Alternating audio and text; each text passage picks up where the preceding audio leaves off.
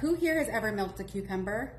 So the last time I was in Utah, my sister-in-law was making this vegetable tray, and she was like, oh, I'm gonna milk the cucumber. And I said, excuse me?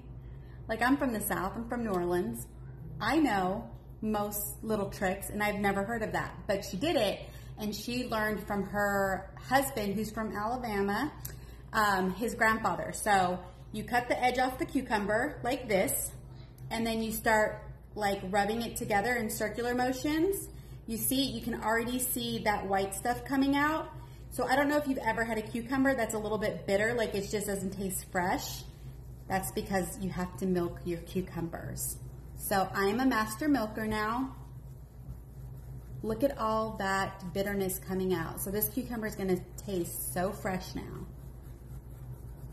Look at that, isn't that gross? Looks like cheese.